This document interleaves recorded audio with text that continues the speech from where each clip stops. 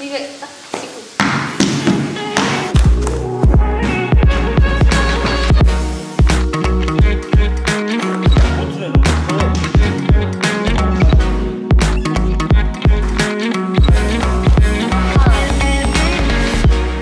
안녕하세요. 오늘 맨즈바닥 시공 현장을 체험하고 시공이 어떻게 이루어지는지 소개하기 위해 나온 이은지 리포터입니다. 현장으로 함께 같이 가보시죠. 저 좀 잘하는 것 같은데요? 진짜?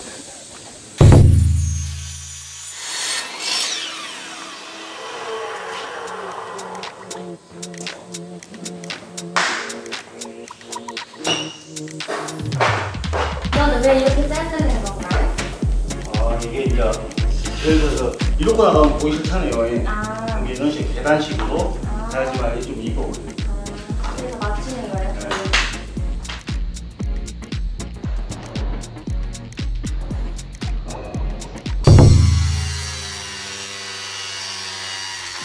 이거 왜 하신 거예요?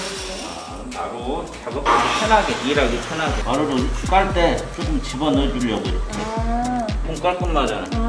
이렇게 있는 거보다는. 그 모퉁이들 다 그렇게 하신 거예요? 여기도 있던 거. 이건 철. 이거는 바닥재에다가 본드칠을 붙이는 건데요. 네. 이 경화제랑 같이 섞어가지고 네.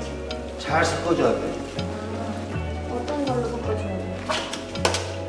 손으로. 손으로요? 네. 이거 보여주고 한 방향으로 만들어줘.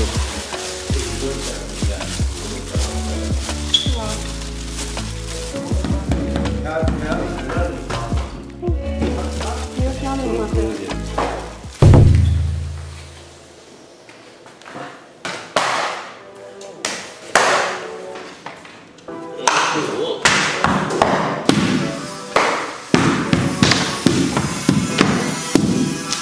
봐봐, 여기부터 이렇게 끌고 놓고 여기부터 그리고 빈 거 이렇게 그 밑에 끼고 있어. 어디 여기요? 본드 묻히면 집에 가야 되니까 알아서 하고.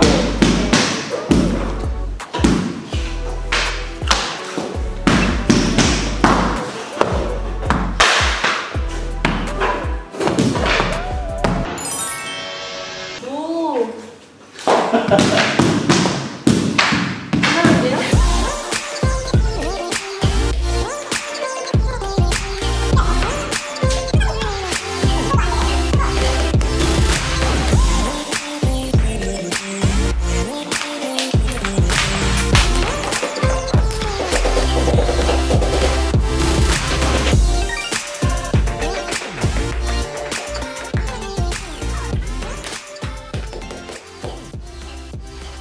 세 번만에 하면 내가 산에 올라가서 산삼을 캐다 준다. 3번? 했어요. 나 가야 돼. 여기도 하나, 둘, 했어요. 아씨, 마루가 너무 좋은가 본데 이거. 아싸, 산산. 큰일 났네. 산속에서 못 내려오겠는데. 인테리어 창업 문의는 맨즈바닥. 시공기사가 아닌 바닥재 회사 대표로 맨즈바닥 창업 지원 프로그램 더보기를 확인해주세요. 이제 이거 한번 잘라갖고 와 이거. 손 이제 없는 거 아니에요? 돈이 손 없지. 큰일 났어. 다 아는데요. 여기를 잘라서 버릴 거야. 완전 쉽네. 거기를 잡으면 내가 이거 흔들리니까 거기를 깡 누르고 있으면 돼. 여기만 이렇게. 아니 이렇게 손바닥으로. 그래야지 안 딸려가니까. 이 버튼을 누르고 먼저 그리고 당겨.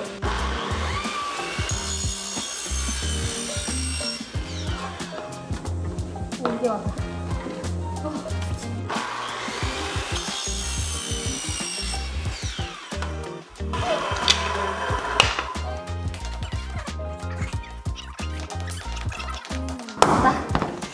잘하네. 시장님, 얘의 장점은 뭐예요? 강! 강하다? 인위적으로 이렇게 강하게 만들어 놓은 거야. 압축 눌러가지고. 단점은요? 단점은 이제 새로 인테리어 할 때 힘들지. 철거하려면 힘들잖아. 물에도 약하고 나무니까. 부장님 이거 총 다 하면 얼마나 걸려요? 원래 8시간 기준이지. 아, 모든 그래요? 거는 한 사람 앞에 원래가 기준이 15평? 그럼 몇 개 깔려요? 그거는 이제 마루마다 다른데 본드로 붙이는 마루는 한 박스에 한 평이야. 근데 나는 2배. 왜요? 나는 밥을 2그릇 먹잖아. 부장님 이런 자재들은 그럼 어디서 사오시는 거실까요? 대부분은 대리점에서 오고 이제 물량이 많고 그러면 한판이라고 큰 창고마트가 있어. 그런 데서 이제 주문하면 와. 부장님 이거 혼자 셀프로 할 수 있을까요? 본드가 붙는 시간이 정해져 있어서 모르는 사람들이 시작하다 보면 막히는 구간이 나와. 거기서는 끝나는 거야. 장판이나 데코타일은 시간 제한이 없어.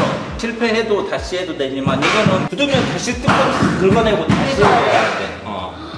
그래서 안 된다는 거야 이거. 부장님 이 마루 관리는 어떻게 하면 되나요? 바로 관리? 물 관리만 잘하면 되지. 남으니까. 물 관리요? 물 쏟아놓고 오래 있으면 안 되고 바로바로 닦아야 되고 물을 너무 많이 부어서 청소하면 안 되고. 어렵지 않네요.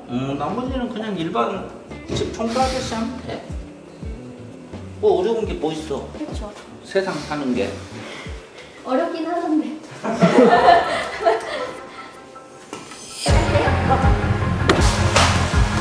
코팅을 하나.